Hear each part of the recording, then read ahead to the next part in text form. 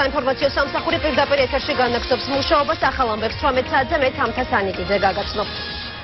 საქართველოს ხელისუფლება ოპოზიციის მხარდამჭერებსა და ჟურნალისტებს ძალადობისგან ვერ იცავს ამ განცხადებას საერთაშორისო ორგანიზაცია ამნესტი ინტერნეიშენალი აქვეყნებს. წინასაარჩევნო ორგანიზაციამ სპეციალური დასკვნა გამოაქვეყნა. განცხადებაში ის ფაქტებია ჩამოთვლილი, სადაც ოპოზიციისა და მედიის მიმართ ძალადობა დაფიქსირდა. განცხადებაში მოხვდა ქართული ოცნების მიერ გამართული აქციების ჩაშლა ფიზიკური დაპირისპირებით, კარალეთისა და მერეთის ინციდენტები და გაურკვეველი მედია ჯგუფების მიერ ჟურნალისტების დევნის შემთხვევები. მათ შორის სააგენტო ინფოცხლისა და სტუდია GNS-ის თანამშრომლებზე განხორციელებული ზეწოლის კონკრეტული ფაქტები. ამნესტი ინტერნეიშენალი შესაბამისი ინციდენტების ამსახველ ვიდეო მასალასა და დაზარალებული ჟურნალისტების მონათხრობს იშველიებს და მთავრობას მიმართავს. საერთაშორისო ორგანიზაცია ხელისუფლებას მოუწოდებს უზრუნველყოს ყველა პირის გამოხატვისა და შეკრების უფლება და დასაჯოს ძალადობრივ ფაქტებზე პასუხისმგებელი ყველა პირი. ამნესტი ინტერნეიშენალი ასევე ითხოვს ჟურნალისტებზე ძალადობისა და მათი დაშინების ფაქტების სასწრაფოდ გამოძიებას. ამავე განცხადებაში ავტორები სახელმწიფო სამსახო აუდიტის სამსახურის ქმედებებსა და მაესტროსა და გლობალ ტივის სატელიტური ანტენების დაყადაღებასაც ეხებიან. მიმართვაში ნათქვამია, რომ ახლად შექმნილი სახელმწიფო აუდიტის სამსახურს, ანუ ძველ კონტროლის პალატას, ამორჩევითი და ხისტი მიდგომების გამოყენებაში ადანაშაულებენ. კონტროლის პალატის, ანუ დღევანდელი სახელმწიფო აუდიტის ხელმძღვანელის პოსტი ვაკანტურია 3 საათის წინ ლევან ბეჟაშვილი თანამდებობიდან გადადგა. მაკონტროლებელი უწყობის ექს-თავმჯდომარე დღეს მხოლოდ ზოგადი განცხადებით შემოიფარგლა და თქვა, რომ კახეთში სტიქიით დაზარალებული მოსახლეობის დასახმარებლად მიდის. კითხვა, აპირებს თუ არა ბეჟაშვილი კახეთის რომელიმე რაიონში მაჟორიტარ დეპუტატად კენჭისყრას უპასუხოდ დარჩა. საგანგებო ბრიფინგზე სახელმწიფო აუდიტის უკვე ყოფილმა ხელმძღვანელმა მხოლოდ ოფიციალური განცხადება გააკეთა და ჟურნალისტების არცერთ შეკითხვას არ პასუხა. საინტერესოა, რომ ხელმძღვანელის გადადგომის შესახებ თანამშრომლებმაც კი დღეს გაიგეს. ლევან ბეჟაშვილი კონტროლის პალატას, ანუ დღევანდელ სახელმწიფო აუდიტის სამსახურს 4 წლის განმავლობაში მართავდა. პოსტიდან წასვლის შესახებ გადაწყვეტილება პარლამენტს დღესვე გადაეგზავნება.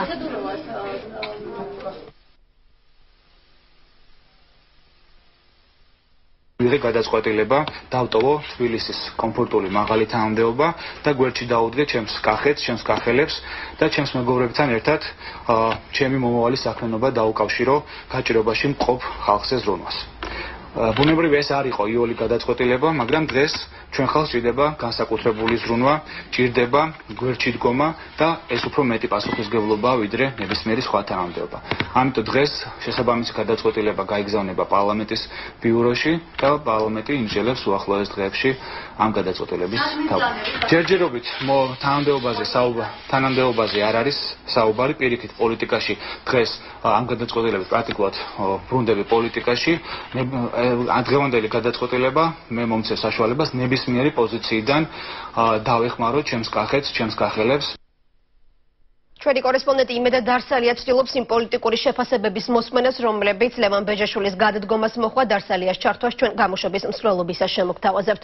პოლიციამ უკვე დააკავა პირი, რომელიც კისლოვოდსკში მოკლული 3 კავკასიელის, მათ შორის 19 წლის ქართველის მკვლელობაშია ეჭვმიტანილი. ის კრასნოდარის მკვიდრი 23 წლის სტუდენტია, თუმცა მისი სახელი და გვარი გამოძიების ინტერესებიდან გამომდინარე ჯერ არ ხმაურდება. საქმე მკვლელობის მუხლით აღიძრა. შეგახსენებთ, რომ კისლოვოდსკში მასობრივ დაპირისპირებას 3 კავკასიელის, მათ შორის 1 ქართველის 19 წლის ახალგაზრდის სიცოცხლე ემსხვერპლა. ახალგაზრდა სომეხ და ყარაჩაელ მეგობრებს ესაუბრებოდა, როდესაც მათ კაზაკთა ჯგუფი დაესხა თავს. ინციდენტის დროს სომეხი ახალგაზრდა ცეცხლსასროლი იარაღით მოკლეს. 19 წლის ქართველს კი თავდამსხმელებმა ყელი გამოჭრეს.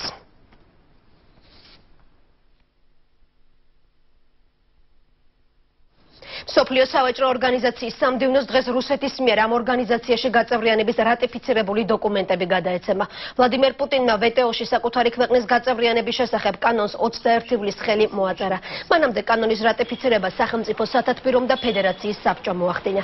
რუსეთსა და საქართველოს შორის მიღწეული შეთანხმების მიხედვით რუსეთ-საქართველოს საზღვრის საბაჟო გამშვებ პუნქტებზე ტვირთების მონიტორინგს საერთაშორისო კომპანია განახორციელებს. რუსეთ-საქართველოს შორის ვაჭრობა ყველა მიმართულებით იქნება ასე ვთქვათ ლეგალურ ჩარჩოში მოქცეული, რაც აქამდე მიუღწეველი იყო. მოხდება ამის გაკონტროლება, სწორედ დამოუკიდებელი, ასე ვთქვათ შერჩეული უცხოური კომპანიის მიერ იმ კორიდორების მონიტორინგის მეშვეობით, რომლის საშუალებითაც განხორციელდება ეს ვაჭრობა.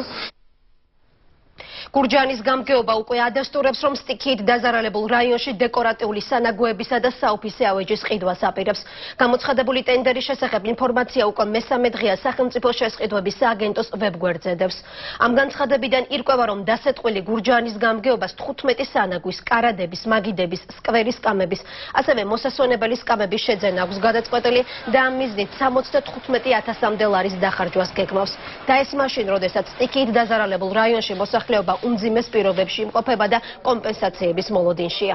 მეცხრე არხის კორესპონდენტს დღეს გურჯაანის გამგეობაში უთხრეს, რომ ტენდერისთვის მზადება 1 თვის წინ დაიწყო. შესაბამისი დოკუმენტაცია კი 19 ივლისს საღამოს შეგროვდა, რის შემდეგაც გამგეობის ერთ-ერთმა თანამშრომელმა ტენდერის შესახებ ინფორმაცია სახელმწიფო შესყიდვების სააგენტოს ვებგვერდზე ატვირთა. სტიქიის მიუხედავად რაიონის მუნიციპალიტეტი ტენდერის გაუქმებას არ აპირებს.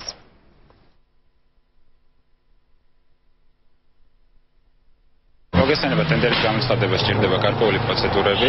ამას სჭირდება უნდა ჩამოყალიბდეს რა გვაქვს შესაძლებელი რისთვის სჭირდება, რა ფასზე უნდა მოხდეს ამ ყველაფრის განფასება, შედგეს დოკუმენტების სხვადასხვა დოკუმენტები მოეწეროს ხელი და ამ ყველაფრის შემდეგ უკვე ტექნიკურად ხდება მისი ატვირთვა საიტზე. ზუსტად აი ეს ყველაფერი განხორციელებული იყო სტიქიამდე და სწორედ ამის შემდგომ უკვე ოდში განხორციელდა მისი ატვირთვა საიტზე, რომელიც გააკეთეს შესაბამისმა პასუხისმგებელმა თანამშრომლებმა. გურჯაანში მომხდარ ინციდენტზე გამოძიება დაწყებულია, პოლიცია ჟურნალისტის მანქანის დაზიანების ფაქტს იძიებს. შემთხვევა სოფელ ვაჩნაძიანში მოხდა. ინტერპრეს ნიუსის კახეთის რეგიონალურ კორესპონდენტ რომან ქევხიშვილს, რომელიც ბიძინა ივანიშვილისა და მოსახლეობის შეხვედრას აშუქებდა, უცნობმა პირებმა ავტომობილი დაუზიანეს. ჟურნალისტ ეჭვი აქვს, რომ მის მანქანას ივანიშვილის დაცვა და კოალიციის მხარდამჭერები დაესხნენ თავს. მომხდარზე სხვისი ქონების განზრახ დაზიანების მუხლით უკვე აღძრულია საქმე. ფაქტს გურჯაანის რაიონული პოლიციის თანამშრომლები იძიებენ.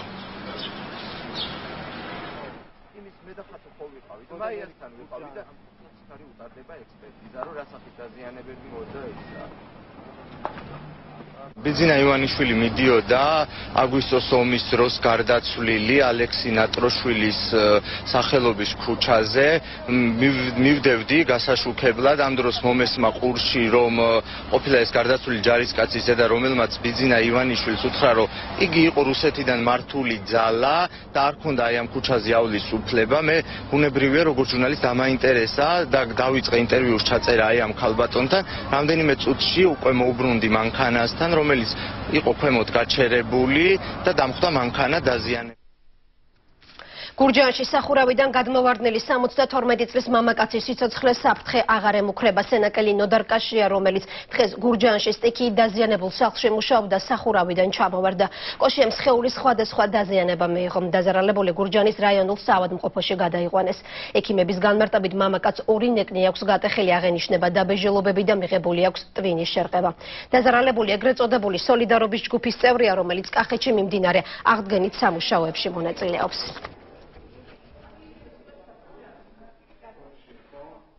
იყო სიმაღლედან ვარდნა, პაციენტს აღნიშნებდა გულმკერდის დახურული ტრავმა, ჩაუტარდა შესაბამისი გამოკვლევები, დადგინდა მარჯვნივ 2 ნეკნის მოტეხილობა.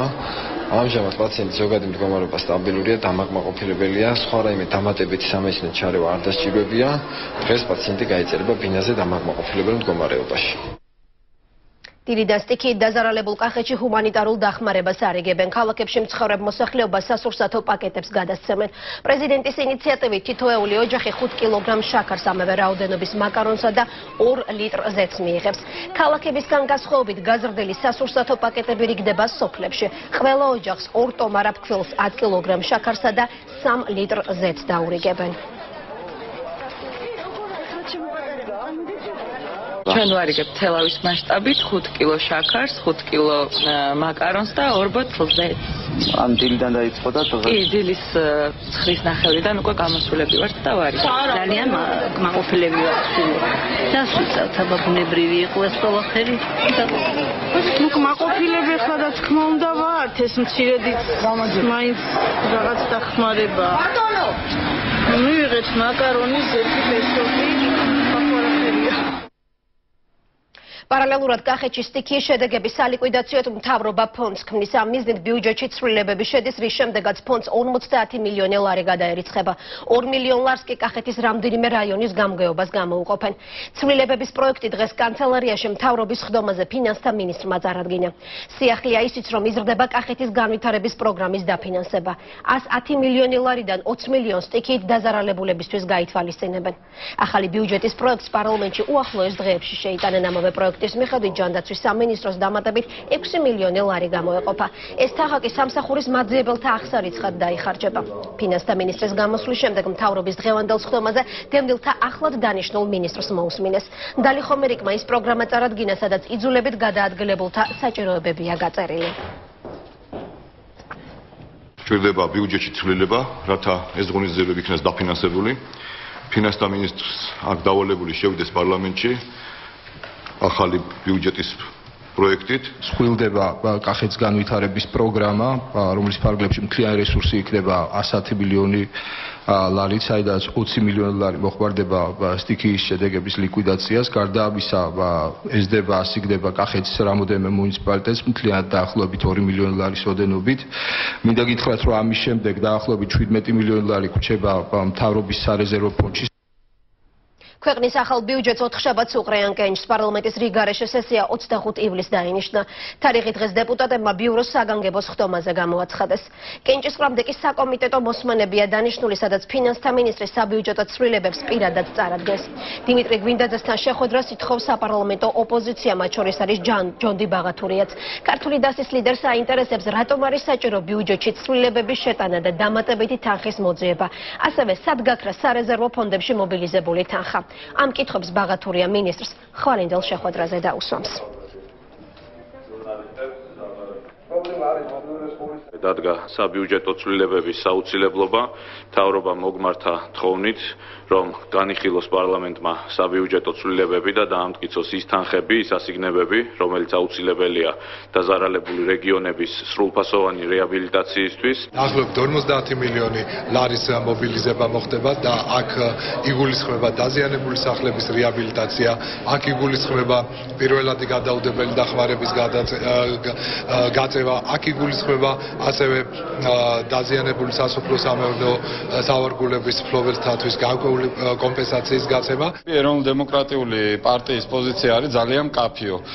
ჩვენ უნდა გამოვყოთ იმდენი თანხა, რომ არც ერთი დაზარალებული ოჯახი არ დარჩეს მხარდაჭერის გარეშე. ხვალ 12 საათზე მე დავიბარო ფინანსთა მინისტრი, მას მოუწევს ანგარიშის წარმოდგენა, სად არის ის თანხები, ეს 100 მილიონი, რომელიც სარეზერვოდ იყო გამოყოფილი დარადროს დარებისთვის და ვის შემოეჭომა ეს ფული.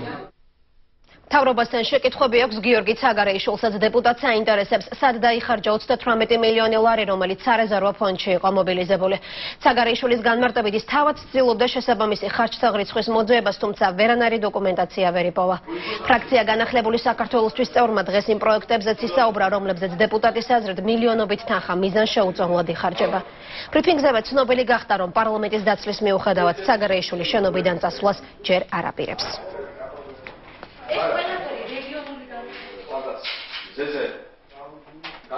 თქვენ ვერ მიაგნებთ ვერც ერთ ჩანაწერს საქართველოს მთავრობის ვებგვერდზე, კონკრეტულ ჩანაწერს, სად გაიხარჯა მთავრობის მიერ 3 თვეში 38 მილიონი ლარი. Facebook-ზე პრეზიდენტის ოფიციალური გვერდის რეკლამისთვის Facebook-ის ადმინისტრაციას საქართველოს პრეზიდენტის ადმინისტრაციამ გადაურიცხა მარტო ამ წელიწადს 76,000 ლარი. იქამდე სანამდე ამ მოწვევის პარლამენტის უფლებამოსილების ვადა არ მოიწურება, ფრაქცია ერთობა სამართლიანობისთვის არ აპირებს გამოვიდეს თავისი სამუშაო ოთახებიდან. თქვენ შეგიძლიათ შეანგრიოთ ეს კარები, შეიჭრათ იქ, დალეწოთ ყველაფერი, ამის წინვალე მაგალითი თქვენ ბევრჯერ მიგიციათ საზოგადოებისთვის.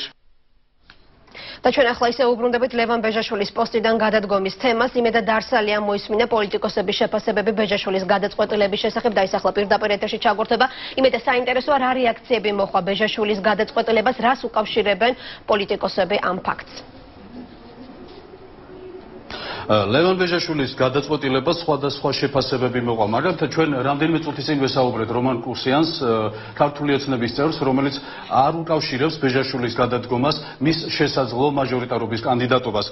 კურსიანმა ჩვენ წარმოგვიდგინა დოკუმენტები, სადაც დასტურდება, რომ ლევან ბეჟაშვილმა ცოტა ხნის წინ პრეზიდენტისგან ერთგვარად მიიღო საჩუქარი. ის თავად ისაუბრებს ინტერვიუში. ბეჟაშვილი პირნათლად ასრულებდა დავალებას, მაგის ნათელი მაგალითი არის ყველა ეს დაჯარიმებული პირი, რომელიც შეიძლება ითქვას მხოლოდ და მხოლოდ ბეჟაშვილის უშუალო გადაწყვეტილებით დაჯარიმდა და არა კანონის საფუძველზე. ჩვენ ახლა ვიმყოფებით თავისუფალი საქართველოს ოფისში. ეს პარტია არის ბოლო პარტია, რომელიც ლევან ბეჟაშვილმა გადადგომამდე დასაჯა, ასე ვთქვათ, დააჯარიმა. კახა კუკავა არის ჩვენი სტუმარი. კახა, თქვენი შეფასება რა გახდა მიზეზი, რომ ასე უცებ, ასე მოულოდნელად გადაწყვიტა ბეჟაშვილმა გადადგომა? ზუსტად რა თქმა უნდა, სარწმუნოდ ვერაფერს ვერ მოგახსენებ, თუმცა ცნობილი იყო პოლიტიკურ წრეებში უკვე რამდენიმე თვე არის, რომ ის სიღნაღის მაჟორიტარად დაპირებს კენჭისყრას და მე ვფიქრობ, ეს სწორედ ამას უკავშირდება. თუმცა როგორც ყოფილ კოლეგას მინდა ურჩიო, რომ საერთოდ თავი დაანებოს ამ არჩევნებში მონაწილეობას, ვინაიდან ის რასაც დღეს აკეთებს და ბოლო თვეების მანძილზე აკეთებს ბეჟაშვილი და მისი უწყება, ეს არის მძიმე კატეგორიის სისხლის სამართლის დანაშაული და სისხლის სამართალში არსებობს ასეთი ნორმა, დანაშაულის ბოლომდე მიყვანაზე. აი მას ერთადერთი შანსი რომ თავიდან აიცხოვოს პასუხისგებლობა არის სწორედ ეს ნაბიჯი, იმიტომ რომ ის რაც გაკეთდა ქართული ოცნების და თავისუფალი საქართველოს მისამართით, ეს არის თავისუფალი არჩევნების ჩაშლის მცდელობა პირდაპირ. მე როგორც ვიცი, თქვენ დღეს აქცია დაგეგმეთ ბეჟაშვილის წინააღმდეგ, თუმცა ის გაგიქცათ, ასე ვთქვათ. ეს ბეჟაშვილი ვერ გაექცევა ამ პასუხისგებლობას, ჩვენ პარასკევს 6 საათზე მოვუწოდებთ თბილისელებს მოვიდნენ კონტროლის პალატასთან მეტრო ისანის მიმდებარე ტერიტორიაზე, ვინაიდან აქ უბრალოდ ფინანსური სანქციების წინააღმდეგ არ არის აქცია. თუ დღეს ჩვენ კონტროლის პალატა ბეჟაშვილი, მოგელაძე, ბუკუჩავა ვერ შევაჩერეთ იმ დანაშაულებისაგან, რომელსაც ისინი სჩადიან, მაშინ ზუსტად ასე ოქტომბერში მოგვექცევა ჩვენ ცენტრალური საარჩევნო კომისია. ამიტომ ჩვენ ეს გამაფრთხილებელი აქცია უნდა იყოს არა მარტო კონტროლის პალატის წინააღმდეგ, არამედ ყველას წინააღმდეგ, ვინც ცდილობს საქართველოში თავისუფალი არჩევნებისათვის ბარიერების შექმნა. და საერთოდაც მე ვთვლი, რომ ამ ხელისუფლებასთან მხოლოდ მოლაპარაკებების და სატელევიზიო ინტერვიუებით საუბარი რომ შედეგებს არ იძლევა, ამაში უკვე დავრწმუნდით. დიდი მადლობა, კახა კუკავა საუბრობდა. მე შეგახსენებთ, რომ არის ერთ-ერთი ვერსია, რომ ლევან ბეჟაშვილი სავარაუდოდ სიღნაღში მაჟორიტარობის კანდიდატობისთვის იბრძოლებს. ზუსტად 9 საათზე ჩვენ გავიგებთ, რას ფიქრობენ ბეჟაშვილის შესახებ ადგილობრივების სიღნაღში. რომ დაალუდეთ იმედად არსალიას რეპორტაჟს მთავარ საინფორმაციო გამოშვებაში. ეს იყო იმედად არსალია, რომელიც ლევან ბეჟაშვილის გადადგომის ფაქტზე პოლიტიკოსების შეფასებებით საუბრობდა პირდაპირ ეთერში. და ცოტა ხნის წინ ქართული ოცნების წევრი გურჯაანიდან თელავის წინასწარი დაკავების იზოლატორში გადაიყვანეს. გიორგი ნატრაშვილის სასამართლო პროცესი სავარაუდოდ დღეს უნდა გაიმართოს. ვაჩნაძიანის მკვიდროს 239 მუხლის პირველი ნაწილით გაასამართლებენ, რაც 1 წლამდე პატიმრობას ან ფულად ჯარიმას ითვალისწინებს. შეგახსენებთ, რომ ნატრაშვილი გუშინ ვაჩნაძიანში მომხდარი ინციდენტიდან 1 საათში დააკავა. მას ადგილობრივი გამგეობის თანამშრომლის მარინე ჩიტინაშვილის სიტყვიერ და ფიზიკურ შეურაცხყოფაში ადანაშაულებენ. დაპირისპირება მას შემდეგ მოხდა, რაც ვაჩნაძიანი ქართული ოცნების ლიდერმა ბიძინა ივანიშვილმა დატოვა. ჩიტინაშვილმა ივანიშვილი უცენზურო სიტყვით მოიხსენია, რის შემდეგაც ნატრაშვილმა მას სახეში გაარტყა. საქმეს კახეთის სამხარეო პოლიციის მთავარი სამმართველო იძიებს.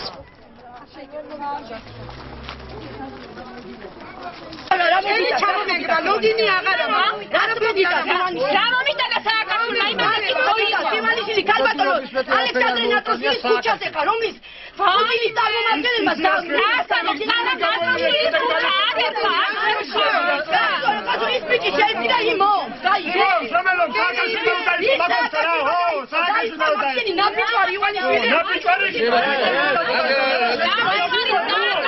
დასაქმებას თავი დაანებე შეხო დარბოდი და დაგასაქმე და კაპიტელი და ადრე შენ არის ყავი რომ სააკასთვის ალანძღავ დი შენ არის ყავი არა კი როგორ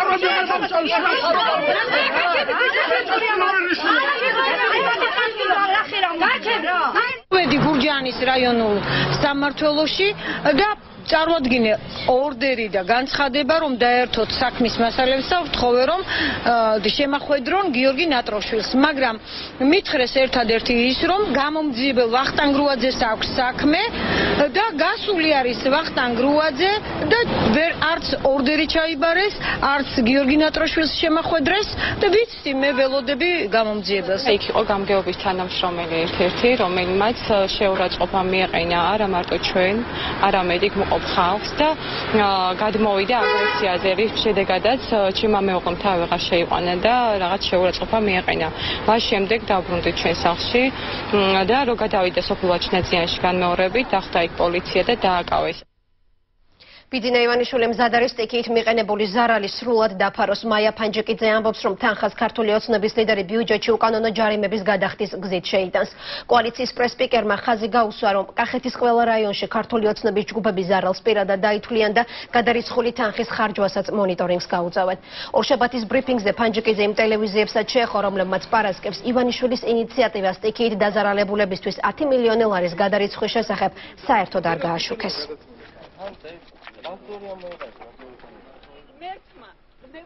ბატონმა ბიძინა ივანიშვილმა აღნიშნა მოსახლეობასთან შეხვედრისას, რომ იგი მზად არის დაფაროს მთელი ზარალი, რომელიც მიადგა მოსახლეობას და მან გააფრთხილა მოსახლეობა, რომ მან უნდა იცოდეს, მოსახლეობამ უნდა იცოდეს, რომ ამისი სახსრები ბიუჯეტში არსებობს და ხელისუფლებას არ უნდა გააბედინოს ის, რომ მან თქვას, რომ ბიუჯეტში ფული არ არის და ამაზე მეტად ზარალის ანაზღაურება ვერ მოხდება. სტიქიამ დააზარალა ახალციხის რაიონის დაბა ვალეს მოსახლეობაც. ადგილობრივთა მოსავალი ფაქტობრივად სრულად არის განადგურებული. ადგილობრივთა პრობლემას ამძიმებს ის გარემოებაც, რომ სოფლის მცხოვრებთა დიდ ნაწილს სამეურნეო კრედიტები აქვს აღებული, თუმცა ვალეში შიშობენ, რომ კრედიტების დაფარვას ვეღარ მოახერხებენ. ადგილობრივების ინფორმაციით სტიქით მიყენებული ზარალის ანაზღაურება ვალეში ამ დრომდე არ დაწყებულა. ცნობილია მხოლოდ ის, რომ დაბაში სახლების გადასახურად საჭირო მასალა შეიტანეს, მაგრამ ბრიგადები ჯერ ისევ არ შექმნილა. აღარც კიტრია და აღარც პამიდესუ როიტყვენა თხეში მოსმო რა არაფერი კაკალი იყო თუ თხილი იყო თუ ტყებალი სუ მიწასთან გააწორდა აღარც კიტრი აღარც პამიდორი აღარც ლობიო კარტოფილი სულ წელიდან მოწყვიტა გადააგდო ფიზიკურად ადოქმარებია რა ხსერა გააკეთეს ჩაატარეს თლიანი სახურავები მიწასთან გასწორებულია სახურავები აი ცხოვრება რომ აღარ შეიძლება სადგომები პირუტყვის სადგომი სათავსოები თლიანად მიწასთან გასწორებულია აი აღარ შეიძლება აი ვთქვათ რომ შიფერი თუ ერთ ადგილზე ამოიხვრით და მორჩენილია ხო დამთავრებულია და შემოდის ახლა დახმარება შიფერით აგერ ვაწყობთ აქ ვალაგებთ დღეს მიხეილ სააკაშვილმა ავლაბრის რეზიდენციაში ოლიმპიურ თამაშებზე მიმავალ სპორტსმენებს უმასპინძლა. შეხვედრაზე მხოლოდ ნინო სალუქვაძე და ქრისტინე ესებუ არ მევიდნენ, რადგან ისინი უკვე ინგლისში არიან და საასპარეზოდ ემზადებიან. პრეზიდენტმა ოლიმპიელებს წარმატება უსურვა და აღნიშნა, რომ გამარჯვების შანსი თითოეულ მათგანს აქვს. შეგახსენებთ, რომ ლონდონის ოლიმპიური თამაშების ლიცენზია 12 სხვადასხვა სახეობაში 35-მა ქართველმა სპორტსმენმა მოიპოვა. ასპარეზობა 27 ივლისს უნდა დაიწყოს. ასევე უნდა ვიყოთ სპორტის. არც ეს სპორტულ დისციპლინაში, სადაც ქართველები მონაწილეობენ, არ უნდა გავიდეთ წინასწარ ასპარეზზე იმ განცდით, რომ შეიძლება წავაგოთ და ვიღაცა ჩვენზე ძლიერია. საქართველო არის ის მებრძოლი და ქართველი არის ის მებრძოლი, რომელიც ყველაზე გამოვალ სიტუაციაში იპოვის გამოსავალს, ყველაზე უფრო რთულ სიძნელეებს არ შეეპოვება და არასდროს არ დაკარგავს გამარჯვების იმედს და ბოლომდე იბრძოლებს გამარჯვებისთვის. ბრუნდებით პირდაპირ ეთერში ეს არის ახალი 6 საზოგადოებრივი მაუწყებლის თანამშრომელმა ტელევიზია დატოვა. ირაკლი ტაბლიაშვილი, რომელიც მაუწყებლის ჟურნალის რედაქტორი იყო, კოალიცია ქართულ ოცნებაში გადადის. ტაბლიაშვილი ამბობს, რომ ტელევიზიის ხელმძღვანელობაზე განაწყენებული არ არის, თუმცა ადასტურებს, რომ სხვადასხვა თემაზე უფროსებთან აზრთა სხვადასხვაობა არაერთხელ დაფიქსირებულა. ქართულ ოცნებაში გადასვლის გამო საზოგადოებრივი ტელევიზიის უკვე ყოფილმა თანამშრომელმა ევროკავშირისა და გაროსის პროექტიც დატოვა, რომელიც მედიის მუშაობას აკვირდებოდა. მომავალ გეგმებზე საუბრის დროს ტაბლიაშვილი განმარტავს, რომ ქართულ ოცნებასთან ერთად ერთობლივი პროექტის მომზადებას გეგმავს. მე დავწერე განცხადება და წამოვედი ჩემეინებით. წამოვედი იმის გამო, რომ ავიწყე სხვა სამსახურში სხვა ორგანიზაციასთან თანამშრომლობა. გადავედი კოალიცია ქართულ ოცნებასთან, ვაკეთებ ერთ-ერთ პროექტს. კერძოდ ვარ გაზეთის რედაქტორი. სტუდია მონიტორის ძარცვის ფაქტზე გამოძიება გრძელდება, თუმცა სამართალდამცავებს ეჭვმიტანელი ამ დრომდე არ დაუკავებიათ. ფაქტზე სისხლის სამართლის საქმეა აღძრული. ოფისიდან წაღებულია სამონტაჟოები, კამერები, მეხსიერების ბარათები და ჟურნალისტების პერსონალური კომპიუტერები. შევჩენკოს 5 ნომერში მისულ თანამშრომლებს 22 ივლისს დილით კარის საკეტი გატეხილი, ოფისი კი გაქურდული დახვდათ. ძარცვის მიუხედავად სტუდიას მუშაობას მაინც არ შეუჩერებია. მედია ექსპერტები ფაქტის შეფასების დროს ფიქრობენ, რომ მომხდარის დროული გამოძიება შინაგან საქმეთა ახლად დანიშნული მინისტრის პრესტიჟის საქმე იქნება. რა მოუწევს იცი, რომ ამდენი ტექნიკა წყნარად ჩაიტანეს დიდი ყუთებით. რომ არავინ არ შეამჩნია, რომ არც პატრული, რომ არც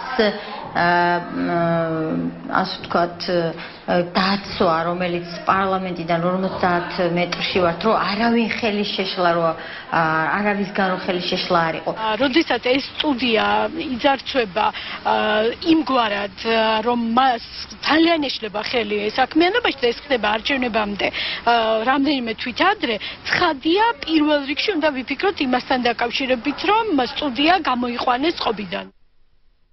სტუდია მონიტორის ძარცვის ფაქტზე საქართველოს საინფორმაციო ცენტრები ინფორმაციის გასაჯაროებას ითხოვენ. აჭარის სამეგრელო, ზემო სვანეთის, შიდა ქართლის, მცხეთა-მთიანეთისა და კახეთის ცენტრების სამართალდამცავებს დროული რეაგირებისკენ მოუწოდებენ.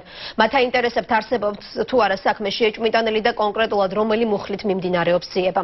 საინფორმაციო ცენტრები პირადად შინაგან საქმეთა მინისტრსა და მთავარ პროკურორს მიმართავენ და სთხოვენ, მომხდარის გამოძიება პირად კონტროლზე აიყვანონ.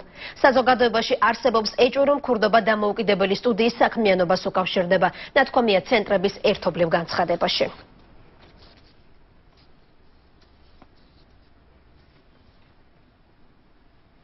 აბსოლუტურად ყველა ფაქტი არის გამოუძიებელი, არც ერთ ფაქტზე არ მომხდარა რეაგირება და არავინ არ არის დასჯილი. სტუდია მონიტორის გაქურდვის ფაქტი იყო კულმინაცია, იმიტომ რომ აქ უკვე საქმე ეხება იმას, რომ არა მარტო ჟურნალისტების უსაფრთხოებაა დაუცველი, არამედ ერთშვენიერ დღეს შესაძლებელია ნებისმიერ მედია ორგანიზაცია, რომელიც იცავს დამოუკიდებელი სარედაქციო პრინციპებს, აღმოჩნდეს ტექნიკის გარეშე და ვეღარ შეძლოს მუშაობის გაგრძელება ისევე, როგორც ახლა არის სტუდია მონიტორი პარალიზებული. მონიტორის ძარცვის ფაქტს ეხმაურებიან ახალგაზრდა იურისტების ასოციაცია საგანგებო განცხადებას ავრცელებს და სასწრაფო გამოძიების ჩატარებას მოითხოვს. არასამთავრობო ორგანიზაციის ინფორმაციით 22 ივლისს სტუდიიდან 6 კომპიუტერი, 2 სამონტაჟო, 2 კამერა და 1 შტატივი წაიღეს. დაკარგულია ჟურნალისტების სამუშაო მასალებიც. სტუდია მონიტორი დამოუკიდებელი ჟურნალისტური გაერთიანება, რომელიც ქვეყანაში გამოხატვის თავისუფლების რეალიზაციის მიმართულებით მნიშვნელოვან საქმიანობას ასრულებს. ის ამზადებს ჟურნალისტურ გამოძიებებს და განსაკუთრებული დატვირთვა აქვს საზოგადოების წინაშე. ნათქვამია ახალგაზრდა იურისტთა ასოციაციის სამართლებრივი დაცვის ცენტრის განცხადებაში. და კიდევ ერთი მიმართვა მონიტორის ძარცვის ფაქტზე. საქართველოს ჟურნალისტური ეთიკის ხარტია ხელისუფლებას მოუწოდებს დროული და ეფექტიანი გამოძიება ჩაატაროს. სტუდია მონიტორის გაძარცვის ფაქტი მძიმე დარტყმა დამოუკიდებელი მედიის საქმიანობაზე. მძიმეა, როცა წლებით შექმნილი სტუდია ერთ დღეში ნადგურდება და საგამოძიებო საქმიანობით დაკავებული ჟურნალისტები ტექნიკური აღჭურვილობის გარეშე რჩებიან. ჟურნალისტთა დამოუკიდებელი და უსაფრთხო საქმიანობის უზრუნველყოფის მიზნით ჟურნალისტური ეთიკის ხარტია მოუწოდებს საგამოძიებო ორგანოებს, რომ გაატარონ მაქსიმალურად ეფექტური ზომებით დამნაშავეთა გამოსავლენად და პასუხის გებაში მისაცემად. და დღის სხვა მთავარი თემები: მორიგი საპროტესტო აქცია გლობალ ტივის მხარდასაჭერად, ქართული ოცნების ახალგაზრდულმა ფრთამ გლობალ ტივის ანტენების დაკადაღების გამო კიდევ ერთი საპროტესტო აქცია მოაწყო. მონაწილეები ამჯერად ვაკის პარკთან შეიკრიბნენ.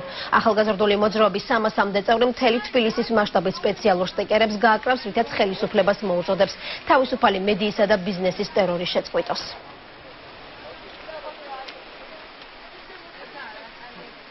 ჩვენ ვთვლით, რომ ეს თებშების დაყადაღება, რაც მოხდა, არის უკანონო, რადგან როდესაც აღსრულია სისხლის სამართლის საქმე, აუცილებლად უნდა არსებობდეს საქმეში ბრალდებული, რომ ეს თებშები დაყადაღდეს და ვინაიდან ბრალდებული არ არსებობს, თავიდანვე ეს დაყადაღების პროცესი იყო უკანონო. ჩვენ გვინდა დავანახოთ საზოგადოებას, რომ გლობალ ტივის მიმართ განხორციელებული უკანონო ქმედება არის აბსოლუტურად უკანონო და არ შეიძლება, რომ ნებისმიერ ბიზნესს ესე მოექცეს სახელმწიფო, როგორც ჩვენს ქვეყანაში ხდება. დავა, რომელიც სასამართლოში გაგრძელდება საქართველოს ტელეკომის სუპერტივის დირექტორსა და იურისტს უჩივის. თბილისის საქალაქო სასამართლოში მალე სარჩელით შევა. დაზარალებული მხარე ამბობს, რომ ზურაბ ჩიგოგიძემ და არჩილ თაბაგარმა საქართველოს ტელეკომს საკუთარი ბიზნესის, ანუ შეპესე აიეტის 85%-იანი წილი წაართვა და შედეგად $1,300,000 მოცულობის ზიანი მიაყენა. ტელეკომის დამფუძნებელი კომუნიკაციის სფეროში ცნობილი ამერიკული კომპანია ინტერნეიშენალი ტესტელია. საქართველოს ტელეკომის იურისტის თქმით, აღნიშნულმა პირებმა თანხადაწილები გაურკვეველი საფუძვლით მოითხოვეს. მოთხოვნის სოლიდური ნაწილი კი სამართლებრივი მანიპულაციით არჩილ თაბაგარის სახელზე აღმოჩნდა. იურისტის მტკიცებით, სწორედ ამ ფაქტის შემდეგ დააფუძნა თაბაგარმა შეპესე აიეტის იდენტური კომპანია შეპესე სუპერტივი, რომელიც დღეს აიეტის აბონენტებს ემსახურება. მეცხრე არხი შეეცადა სუპერტივის დამფუძნებელ არჩილ თაბაგარს დაკავშირებოდა, თუმცა ის სატელეფონო ზარებს არ პასუხობს.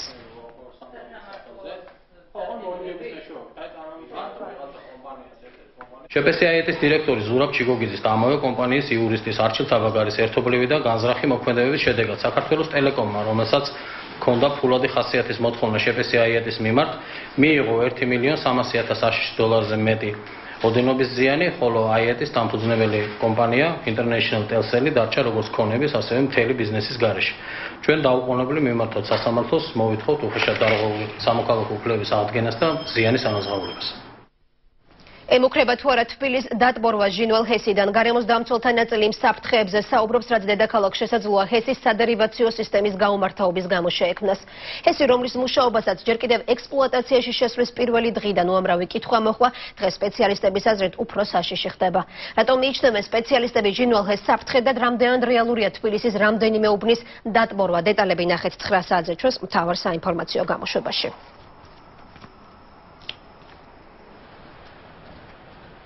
მას აქვს ორი არხი, ერთ-ერთი არხი, რომელიც არის, ესე ვთქვათ, სადერივაციო არხი, რომელიც მიეწოდება დენს და არის გარკვეულად გამოსული ინფორმაცია, რომ რაღაცა გაჟონვის საფრთხე აქვს ამ არხს. თქვენ წარმოიდგინეთ, ტალღამ შეიძლება სერიოზული პრობლემები გამოიწვიოს მტკვრის სანაპიროსთან მიმართებაში და ეხლაც რომ გაიაროთ მტკვარზე, თბილისის პერიმეტრში. მტკვარი საკმაოდ მაღალია დონე. იყო გარკვეული პრობლემები, როგორც ჩემს არის ცნობილი, სადერივაციო წყალსაკიდები გვირაბის თვალსაჩინოთაც, სეისმური მოვლენების, მაღალი მაჩვენებლის შემთხვევაში, სამხედრო რისკების შემთხვევაში, ანაც ტექტონიკური კატასტროფის შემთხვევაში, თბილის სერიოზული საფრთხე შესაძლოა შეექმნას და შეექმნება აუცილებლად იმ შემთხვევაში, თუ კი დაზიანდა, რა თქმა უნდა, დამბა, რომელიც იკავებს ჟინვალ ჰესის წყალს და ზოგადად ამიტომაც არის საფრთხე და ამიტომაც ვარ ჩვენ წინააღმდეგი დიდი ჰესების კამპანიისა, რომელსაც საქართველოს ხელისუფლება ეწევა. ემიგრანტების დისკრიმინაციის მცდელობას აფასებენ საბერძნეთში მცხოვრები ქართველები საქართველოს საგარეო საქმეთა სამინისტროს გადაწყვეტილებას. ამ ბრძანებით უცხოეთში მცხოვრებ ქართველ ემიგრანტებს არჩევნებში მონაწილეობა ეზღუდებათ. საქართველოს მოქალაქეები ვაშაძის უწყების გადაწყვეტილების გაუქმებას მოითხოვენ და ამ მოთხოვნით 26 ივლისს ათენში საქართველოს საელჩო შენობასთან საპროტესტო აქციის მოწყობას აპირებენ. საბერძნეთში მცხოვრებმა ემიგრანტებმა საკონსულო აღრიცხვაზე დაყენების შესახებ ახლად მიღებული ბრძანება ათენის სადისკუსიო კლუბის შეხვედრაზე განიხილეს. მე მოვიტყო საქართველოს ხელისუფლებისაგან და ასევე ეს ხალხი, რომ მოიხსნას ხელოვნურად შექმნილი ბარიერები და ადამიანებს, რომლებიც იძულებული ვართ ვიცხოვროთ საქართველოს საზღვრებს გარეთ, მე ვაფიქსირებ, ჩვენ ვართ იძულებული ვიცხოვროთ საქართველოს საზღვრებს გარეთ. ჩვენ არა გვაქვს სურვილი მაინც და მაინც ვიყოთ აქ და ვემსახუროთ სხვის ოჯახებს. მოგვეცეს არჩევნებში მონაწილეობის საშუალება. ჩვენ ვაპირებთ საპროტესტო აქციას საელჩოსინ და მოვუწოდებს ყველას, ვინც თვლის, რომ საქართველოს სრულუფლებიანი მოქალაქეა, გააპროტესტოს ეს მზაკრული, სააკაშვილის მზაკრული კანონი. ოზურგეთში თხევადი აირის დეფიციტია. დეფიციტის გამო ადგილობრივები უკვე მთელი დღე რიგში დგანან. აირის მარაგი დღეს მხოლოდ ქალაქის ცენტრში მდგარ ორ ავზში იყო. რამდენიმე საათიანი ლოდინის მიუხედავად მოქალაქეების დიდმა ნაწილმა თხევადი აირის აბზების დატოვება მაინც ვერ შეძლო. გაზის მარაგის არქონის გამო დახურული იყო 20-მდე სადგურიც. გავრცელებული ინფორმაციით დეფიციტის მიზეზი მომწოდებელ კომპანიაში შექმნილი პრობლემებია. ოზურგეთში თხევადი აირის შეტანა სავარაუდოდ კვირის ბოლოს განახლდება. ორ ადგილზე ვიდექი რიგში ვერ დავდენი სარელი მიმართ ბალონი მაინც. ბალონი რო არა, ამას ხალხი ახლა სოფელში ცეცხლ ძალიან ძნელი. ბათუმში 40 სართულიანი შენობა ომის გმირთა საფლავებთან აღარ აშენდება. ეს განცხადება დღეს ჟურნალისტებთან ქართული ოცნების წევრმა მურმან დუმბაძემ გააკეთა. ეგრეთ წოდებულ იუნკერების საფლავთან ტერიტორია თურქ ინვესტორს მიჰყიდეს, რასაც ბათუმში საზოგადოების ნაწილისა და სასულიერო პირების პროტესტი მოჰყვა. მშენებლობის წინააღმდეგ მართლმადიდებელმა მრევლმა და ოპოზიციური პარტიების წევრებმა რამდენჯერმე აქციაც ჩაატარეს. დუმბაძის განცხადებაზე ამ დრომდე კომენტარი არ გაუკეთებია აჭარის ეკონომიკის სამინისტროს. შეგახსენებთ, რომ თავის დროზე სწორედ ამ უწყებამ გააფორმა თურქ ინვესტორთან შესაბამისი ხელშეკრულება. აჭარის ეკონომიკისა და ფინანსთა სამინისტროს მაღალი თანამდებობის პირმა მოგვაწოდა ოფიციალური წერილი, რომლითაც დასტურდება, რომ საპატრიარქოსა და საზოგადოების პროტესტმა შედეგი გამოიღო. ზემოთ აღნიშნულ ტერიტორიაზე ყოველგვარი სამშენებლო სამუშაოები საბოლოოდ შეწყდა. ქართული ოცნების შხოროწყოს ოფისში პოლიციის მხრიდან ზეწოლაზე საუბრობენ. რაიონში კოალიციის მაჟორიტარი დეპუტატობის კანდიდატი ლევან იზორია შინაგან საქმეთა სამინისტროს ადგილობრივ ორგანოებს მისი და კოალიციის მხარდამჭერების დევნისა და თვალთვალის შეწყვეტას თხოვს. იზორია ამბობს, რომ ის საცხოვრებელ სახლთან პოლიციელები მთელი დღის განმავლობაში პატრულირებენ და უთვალთვალებენ. პოლიციელების ვინაობის გარკვევა სახლის პატრონმა ველოდი ბაძაღუამ დააპირა, რა დროსაც ერთ-ერთი ავტომანქანის მძღოლმა მისთვის მანქანის შეჯახება სცადა. ავტომობილში მსხდომი ადამიანების ვინაობის გასარკვევად კოალიციის წევრებმა შხოროწყოს პოლიციაში უკვე შეიტანეს განცხადება. ეს არის აღმაშფოთებელი ფაქტი. სამეგრელოში ცდილობენ, რომ აი ამ თვალთვალით და აი ამ ზაკრული ჩასაფრებებით შეაშინონ მოსახლეობა, მაგრამ ეს დრო დამთავრდა და ასეთი ფაქტები სხვა არაფერს არ ნიშნავს გარდა მათი სიმხდალის. ჩავიდა მანქანა, გადმოვხედე, ნომერი შევნიშნე ყველაფერი. ეუთხარი რა გინდა, რაზეც დადიხარ ისა, ესე იგი შემაგინა. მანქანა ისე გაზი მისცა, რომ უნდა გავეტანო, მე გადავხდი გვერდში. დასაქმება ჯანდაცვის ხელმისაწვდომობა და სოციალური პირობების გაუმჯობესება. ეს არის საკითხები, რომლებიც რუსთაველებმა ქართული ოცნების მაჟორიტარობის კანდიდატთან შეხვედრისას განიხილეს. ზვიად გურმა მესხიშვილის ქუჩის მოსახლეობას კოალიციის საარჩევნო გეგმა გააცნო. შეხვედრაზე პატიმრების ოჯახის წევრებიც მივიდნენ, რომლებიც დაინტერესდნენ, როგორი იქნება სასამართლო სისტემა და გადაიხედება თუ არა დანაშაულის შეკრებითობის წესი. ძირითადი პრობლემები ეს არის უმუშევრობა, ჯანდაცვა, სოციალური ფონი მთლიანად. აქ ჩვენ ვნახეთ ინვალიდი მამაკაცი, რომელსაც ერთი ფეხი არ აქვს საერთოდ და 70 ლარად იძულებულია თავისი თავი მარტო ირჩინოს. დიდინას დიდი მოლოდინი მაქვს. ერთი ქართული სულის პატრიოტი ადამიანი არის. ჯერ მაგას გძნო პირადად. მოლოდინი გვაქვს, რომ უკეთესობისკენ, რომ აი საერთოდ საშუალო ფენის ხალხს შეგვეძლო შვილო ან პენსიონერებს ცხოვრება, რომ აი წამლის ყიდვა მაინც შეგვეძლოს. ლეიბორისტები ხელისუფლებას აფრთხილებენ. შალვა ნათელაშვილის გუნდი დარწმუნებულია, რომ პარლამენტის შენობის გადატანით პრეზიდენტმა დედაქალაქიც ქუთაისში გადაიტანა. პარტიის წევრები პირობას დებენ, რომ ხელისუფლებაში მოსვლის შემდეგ დედაქალაქს ისევ თბილისში დააბრუნებენ. დღევანდელ ბრიფინგზე სოსო შატბერაშვილმა პარლამენტის ძველი შენობის ახალ მფლობელზეც ისაუბრა. ნათელაშვილის თანაგუნდელის მტკიცებით რუსთაველის გამზირზე მდებარე შენობა ვინმე ელგუჯაქებურიას $30 მილიონ მიჰყიდეს. დედაქალაქობის იურიდიული გამოხატულება პარლამენტი გარძევებულია საფიჩხიასა თუ საღორიას ტყეში. ხოლო პარლამენტის ისტორიული ეროვნული მნიშვნელობის შენობა ქურდებთან მებრძოლმა პრეზიდენტმა მიჰყიდა ქურდული ტრადიციების მატარებელ კრიმინალ ივანიშვილის ყოფილ პარტნიორს ვინმე ქებურიას. ვაფრთხილებთ ყველა კრიმინალ ინვესტორს, ტყუილად ირჟებით. წყალი, კანალიზაცია და გაზიფიკაცია არის პრობლემები, რაზეც ახალი მემარჯვენების მაჟორიტარ კანდიდატს ბათუმში შაფათავას ქუჩის მცხოვრებლები ესაუბრნენ. მოსახლეობა ქუჩების დასუფთავებას, ასევე საკანალიზაციო მილების გამოცვლასა და კომუნალურ გადასახადებზე ფასების დაწევას მოითხოვს.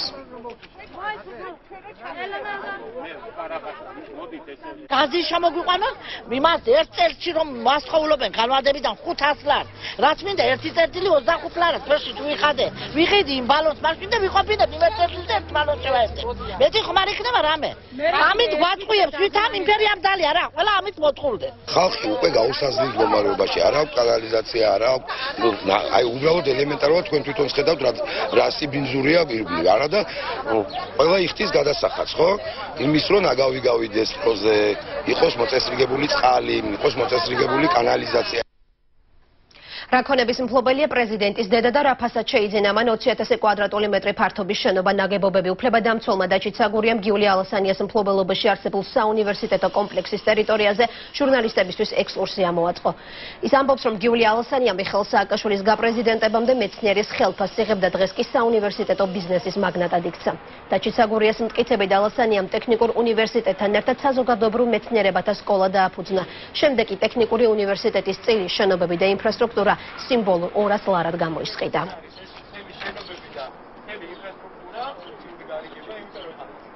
მთლიანობაში ეს არის დაახლოებით 15,000 კვადრატული მეტრი მიწის ნაკვეთი და ეს არის დაახლოებით 20,000 კვადრატული მეტრი შენობა ნაგებობა, რომელიც ქალბატონმა გიულიმ აესე სიმბოლურ ფასებად ნელ-ნელა ნაწილ-ნაწილ წაართვა. ნაწილი საქართველოს ტექნიკურ უნივერსიტეტს, ნაწილი კი აჭარის ავტონომიურ რესპუბლიკას. ბათუმში სულ ბოლოს სულ რაღაც 1 ლარად გადაეცა მას ზღვისპირა ზოლში. თითქმის 1500 კვადრატული მეტრი მიწის ნაკვეთი და მასზე დამაგრებული 4500 კვადრატული მეტრი შენობა ნაგებობა. სიახლე შეზღუდული შესაძლებლობების მქონე პირებისთვის 1 აგვისტოდან თბილისში ინვალიდების მანქანებისთვის განკუთვნილი ავტოსადგომები ოფიციალურად ამოქმედება. მძღოლებს, რომლებიც მონიშნულ 350 ადგილზე ნებართვის გარეშე გაჩერდებიან, ჯარიმას დააკისრებენ. ახალი ავტოსადგომებით სარგებლობის წესები დღეს შეზღუდული შესაძლებლობების მქონე პირებმა მოსახლეობას თავად განუმარტეს. უნივერსიტეტიდან ფილარმონიამდე ფეხით მსვლელობა და საინფორმაციო აქცია ჩატარდა. შეზღუდული შესაძლებლობების მქონე პირთა საპარკინგო უფლებებს 1 აგვისტოდან კანონი დაიცავს. მათთვის თბილისის მასშტაბით პარკირებისთვის 350-მდე ადგილი უკვე გამოიყო. ამ კატეგორიის მძღოლებმა ავტოპარკინგის მოხმარების უფლების დასაცავად მოქალაქეებს აქციაზე თავად მოუწოდეს და სამახსოვრო ნივთებთან ერთად საინფორმაციო ბუკლეტები გადასცეს. პირები, რომლებიც არ არიან შეზღუდული შესაძლებლობის მქონეები, არ გააჩერონ საკუთარი ავტომობილები პარკინგებზე, რომელიც მხოლოდ ჩვენთვის არის განკუთვნილი. ამით პირველ ძალიან საინტერესო და კარგი ნაბიჯი გადავდგავთ იმისთვის, რომ ერთმანეთის უფლებების ვიცავდეთ. აქციაში შეზღუდული შესაძლებლობების მქონე პირებთან ერთად მათი მეგობრებიც მონაწილეობდნენ. არსებობს ნიშნები, რომელსაც არ ვემორჩილებთ და შესაბამისად მათ ურთულდებათ მე გადაადგილება ავტომობილის განთავსება პარკირების ადგილზე. ამიტომ ჩვენ ვცდილობთ, რომ უფრო მეტად ინფორმირებული გავხადოთ ჩვენი საზოგადოება და უფრო მეტად სოლიდარული იყვნენ ესეთი ადამიანების მიმართ. თბილისის მასშტაბით პარკირებისთვის გამოყოფილ ადგილებზე ავტომობილების გაჩერება სხვა პირებისთვის საპარკინგო წესების დარღვევად ფასდება და ადმინისტრაციულ ჯარიმას ითვალისწინებს. 1 აგვისტოდან შესაბამისი სამსახური დაიწყებს ადმინისტრირებას და დაჯარიმებას, ასე ვთქვათ, იმ ადამიანების მიმართ, ვინც ამ ადგილებს დაიკავებს, ასე ვთქვათ. ამისთვის ჩვენ გვაქვს რაღაც პერიოდი, რომ საზოგადოებას მეტი ინფორმაცია მივაწოდოთ და გავაფრთხილოთ. თბილისის მერიის ინიციატივით შეზღუდული შესაძლებლობების მქონე პირებისთვის ავტომობილებზე მისამაგრებელი პარკირების სპეციალური მანიშნებლების დარიგება 16 ივლისიდან დაიწყო. ახალგაზრდა იურისტები სასამართლოს მონიტორინგის შედეგებს აქვეყნებენ. სასამართლო სისტემაში ერთ-ერთი ტენდენცია პროკურორების მიმართ მოსამართლების მიკერძოებული მიდგომაა, წერია ახალგაზრდა იურისტთა ასოციაციის მიერ მომზადებულ დასკვნაში. მონიტორინგის დროს საიას მონიტორები თბილისის საქალაქო სასამართლოს 520 პროცესს დააკვირდნენ. დაგროვდა 6 თვის მონაცემები, საიდანაც ირკვევა, რომ დარღვევებია მხარეების თანასწორობის მიმართულებით. ფიქსირდება მოსამართლეთა გაუგებარი საუბარი და ხშირია ოქმების გაყალბების მცდელობა. მონიტორინგის შედეგების პრეზენტაცია დღეს ახალგაზრდა იურისტთა ასოციაციის რუსთავის ოფისში მოეწყო. თბილისის შემდეგ ორგანიზაცია სასამართლო პროცესებს უკვე რეგიონებში დააკვირდება. ჩვენი მონიტორინგი ძალიან დასაბუთებულად, დადასტურებულად ციფრებით, კონკრეტული მაჩვენებლებით გამოხატავს ამ პრობლემის არსებობას და იმედს გამოთქვამთ, რომ ეს მონიტორინგი დადებით გავლენას იქონიებს სასამართლოს დამოუკიდებლობას და გარკვეული პოზიტიური ნაბიჯები იქნება, იმიტომ რომ ეხლა ვფიქრობთ, რომ ძალიან მძიმე სურათია ამ წუთში. შემდგომი ეტაპი იქნება რეგიონებში ჩატარდეს მონიტორინგი მასაჯულებასთან დაკავშირებით. აქედან გამომდინარე, უკვე გამოიკვეთება ის პრობლემები, რომლებსაც უკვე შემდგომში კარგი იქნება საუბარიც და ანგარიშის გაკეთებაც. ხელა ჩაუში 2012 წლის საატესტატო გამოცდების ყველაზე წარმატებული პედაგოგები გამოავლინეს. საუკეთესო შედეგები 2 სოფლის თხილნარისა და მარადიდის საჯარო სკოლებმა აჩვენეს. მუნიციპალიტეტის მიერ ინიცირებული და დაფინანსებული პროექტის 1500 ლარიანი წამახალისებელი ვაუჩერის გამარჯვებულებადაც სწორედ ეს სკოლები დაასახელეს. პროექტის ფარგლებში ორივე სკოლის 47 პედაგოგმა 3 დღე კურორტ ბეშუმში გაატარა.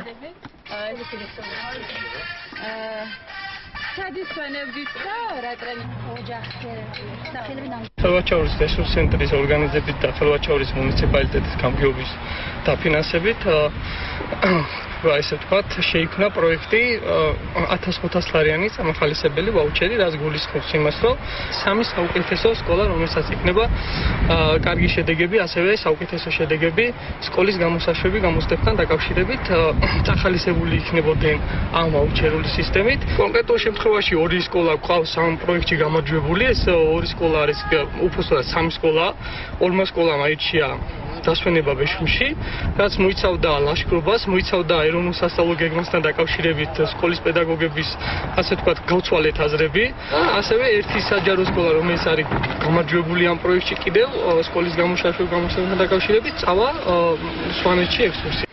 ბრუნდებით პირდაპირ ეთერში ეს არის ახალი 6 ევროკავშირის ქვეყნების საგარეო საქმეთა მინისტრები ბოლო საზაფხულოს შეხვედრას ატარებენ.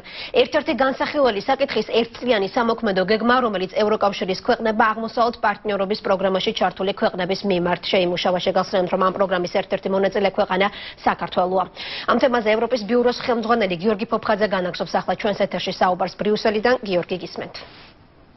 ქვეყნების საგარეო საქმეთა მინისტრები დღეს ბოლო შეხვედრას ატარებენ საზაფხულო არდადეგების წინ. განსახილველ საკითხებში დღევანდელ შეხვედრაზე შეტანილია ასევე აღმოსავლეთ პარტნიორობის საგზაო რუკის მიღებას 2013 წლისათვის, რომლის თანახმად უნდა განისაზღვროს ევროკავშირის და აღმოსავლეთ პარტნიორობის ქვეყნების ერთწლიანი სამოქმედო გეგმა ვილნიუსის სამიტამდე, რომელიც მომავალი წლის სექტემბერში გაიმართება. საერთოდ ფორმატი აღმოსავლეთის პარტნიორობა 2008 წელს შეიქმნა პოლონეთის პრეზიდენტის ლეხ კაჩინსკის და მისი ძმის იმ დროს ქვეყნის პრემიერ-მინისტრის იაროსლავ კაჩინსკის ინიციატივით. ამ ფორმატს მაშინ მხარი დაუჭირა შვეციამ. აღმოსავლეთ პარტნიორობა, სადაც შედიან აზერბაიჯანი, სომხეთი, საქართველო, ბელორუსია, მოლდოვა და უკრაინა, ამ ქვეყნების ევროკავშირთან დაახლოებას ითვალისწინებს. როგორ დამთავრდება დღევანდელი შეხვედრა, შემდეგ გამოშვებებში შეგატყობინებთ. სირია ქიმიური არახს მხოლოდ საერთაშორისო სამხედრო ინტერვენციის შემთხვევაში გამოიყენებს. ეს განცხადება სირიის საგარეო უწყების წარმომადგენელმა დამასკოში გამართულ პრესკონფერენციაზე გააკეთა. თუმცა იმავდროულად მომწამლელი ნივთიერების სირიის მოსახლეობის წინააღმდეგ გამოყენების ალბათობა კატეგორიულად გამორიცხა. მისი განმარტებით ქიმიური არაღის ტერორისტების ხელში ჩავარდნის საშიშროება საერთოდ არ არსებობს, რადგან მას ამჟამად სირიის არმია იცავს. ქვეყნის ხელისუფლება თავის არსენალში ქიმიური არაღის არსებობას ოფიციალურად ამ დრომდე არ ადასტურებდა.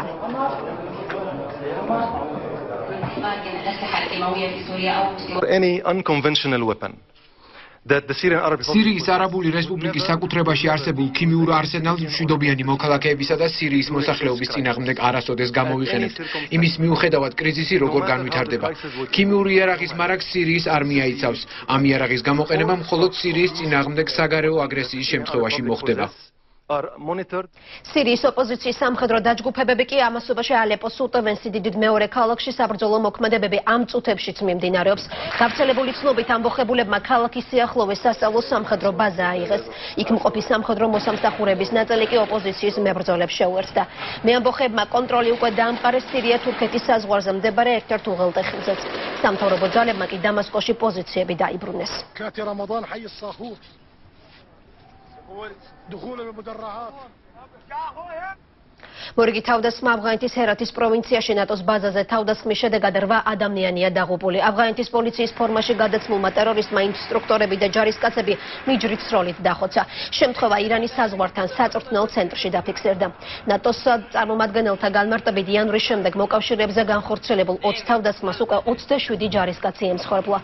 ავღანეთში ვითარება განსაკუთრებით 2001 წლის შემდეგ გამწვავდა, ანუ მას შემდეგ რაც შეერთებული შტატების დახმარებით ავღანეთის ჯარმა თალიბანის მთავრობა დაამხო.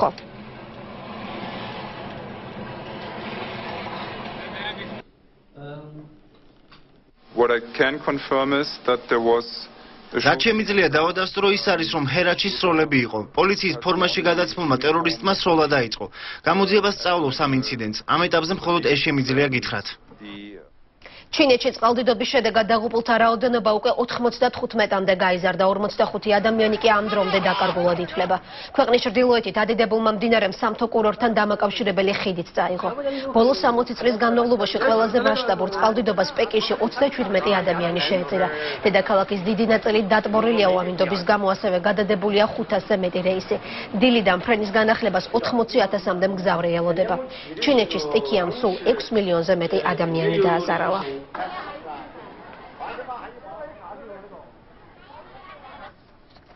11 ადამიანი დაიღუპა, 12 კი მძიმედ დაშავდა სამხრეთ ტეხასში ავტოავარიის შედეგად. სატვირთო მანქანა, რომლითაც 23 ადამიანი მგზავრობდა, გზიდან გადავიდა და ხე შეეჯახა.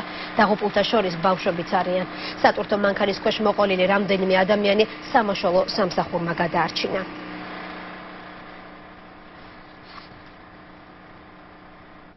იულია ტიმოშენკოს საქმის განხილვა უკრაინულმა სასამართლომ 31 ივლისამდე გადადო. მიზეზად უკრაინის ყოფილი პრემიერის ჯანმრთელობა სახელდება. სასამართლოს გადაწყვეტილებით მედიკოსების დასკვნა უკვე მზად არის. მომავალ სასამართლო პროცესამდე კი ხარკოვის სასამართლოსთან დღეს ტიმოშენკოს მხარდამჭერებსა და პოლიციას შორის მორიგი შეტაკება მოხდა. ევროკავშირმა ტიმოშენკოს პატიმრობის გამო უკრაინასთან თავისუფალი ვაჭრობის შესახებ ხელშეკრულებასა და ასოცირებულ წევრობაზე საუბარი საერთოდ შეაჩერა. ბრიუსელი ყოფილ პრემიერს პოლიტიკურ პატიმრად მიიჩნევს და მის სასწრაფოდ გათავისუფლებას ითხოვს.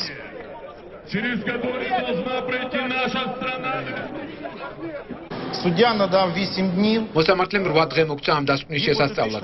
მე არ ვიცი რა არის ამ მასალებში. გულისხმობთ ექსპერტის დასკვნას ტიმოშენკოს ჯანმრთელობის შესახებ.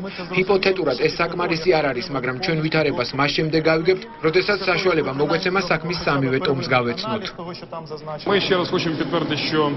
კიდევ ერთხელ ვადასტურებთ, რომ ტიმოშენკო პოლიტპატიმარია. ის დაუყოვნებლივ უნდა გაათავისუფლონ და დარწმუნებული ვარ, ასეც მოხდება. დღევანდელი პროცესები ამის მანიშნებელია. ჩვენ ფარსის მომსწრენი ვართ. მოზარდებზე სექსუალური ძალადობის გახშირების გამო ჩილეს დედაქალაქ სანტიაგოს 61 სხვადასხვა სკოლაში გამოძიება დაიწყო. მათ შორისა სანტიაგოს აღმოსავლეთით მდებარე ერთ-ერთი სკოლა, სადაც გამოძიებაში პოლიციელებთან ერთად მოსწავლეების მშობლებიც ჩაერთნენ. მოზარდებზე სექსუალური ძალადობა ჩილეში ბოლო დროს განსაკუთრებული პრობლემად არის ქცეული. ბოლო 1 წლის განმავლობაში ჩატარებულმა სტატისტიკურმა მონაცემებმა აჩვენა, რომ მსგავსმა ფაქტებმა უკვე 22% იმატა. ახალი 6 ამით დასრულებული არის. მე გემშვიდობებით 21 საათზე კი თქვენ მთავარი საინფორმაციო გამოშვება გაგებთ.